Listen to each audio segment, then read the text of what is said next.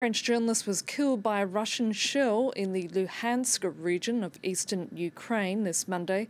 French President Emmanuel Macron announcing that Frédéric Leclerc-Imhoff, a journalist working for BFM Television, a French news channel, was killed.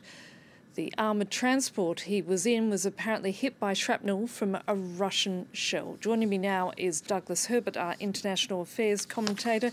Clearly this is a developing story, Douglas, but what more do we know at this point? Yeah, it's very patchy and depends, who you're listening to right now. According to the regional governor, who issued a statement shortly after and tweeted about it, he was hit. He was in a humanitarian vehicle, an armored evacuation vehicle to be precise, traveling in or near right outside of Severodonetsk. We've been talking a lot about this city in eastern Ukraine because it's become the nexus of a concerted Russian, brutal, fierce assault in recent days. They want to take that in order to sort of clinch control, the Russian army, of this entire region, and then later of Donbass itself.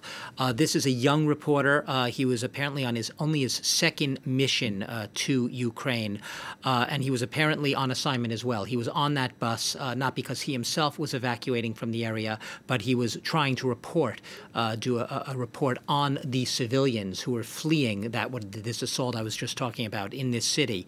Basically, they think the bus was hit by a shell. It was shrapnel from that shell which struck him in the neck, and he apparently died at the scene. We really don't know more at this time. Now, according to the Ukrainian authorities, it's pretty clear to them that this was a Russian shell. There are Russian tanks and troops now moving towards the center of Severodonetsk by all reports and eyewitness reports, and that they are just saying indisputably this was a Russian shell right now. Now, that is yet to obviously be substantiated. There hasn't been an investigation yet. We've heard that the French foreign minister, this comes on a day when she also happened to be on a surprise visit to Kiev and its outskirts, going to the sites of previous alleged war crimes. She found out about it. She also issued a statement calling for full transparency, a full investigation.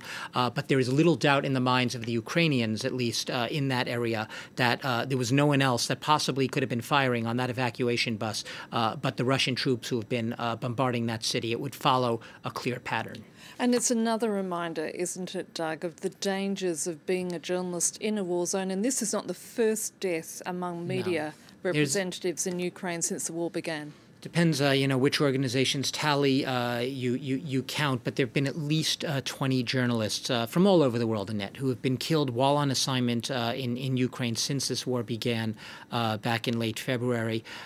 In many of those cases, these were journalists who were traveling in clearly marked vehicles, marked with press. It's not that there could have been any confusion when you're traveling in the war zone, especially where there's a lot of unpredictable shelling coming from shifting front lines. You are very clear, if you're a journalist there, to make it known. White car, big black lettering, press. You wear your flak jacket, press on it, your helmet. To avoid exactly this type of incident confusion. Then again, the Ukrainians and a lot of the investigative reporting organizations say that they are seeing a pattern, which obviously yet to be substantiated, has to be further investigated, but a pattern in this war of journalists and people trying to report on this war of being targeted. Now, the Russians, to be clear, when confronted with these types of allegations throughout the war, categorically deny it. The Russians say they are doing absolutely nothing to target civilians. They have taken every measure that they can to protect lives, to not target infrastructure, to not target working journalists. However, the mounting evidence on the ground and the eyewitness reports that come out in the wakes of these attacks, whether we're talking about Fox News journalists who were killed, a Russian journalist who was killed early in this war, an American documentary filmmaker, Brent Renaud, that got a lot of coverage. In all of these cases, there are strong doubts as the circumstances, and a lot of the evidence that they have, through the investigations, points to Russians targeting them. Whether they knew they were aiming at journalists, we don't know, but that this was Russian fire, often indiscriminate Russian fire, and the casualties being non-combatants, civilians, journalists, and so on. Douglas Herbert, thank you for that.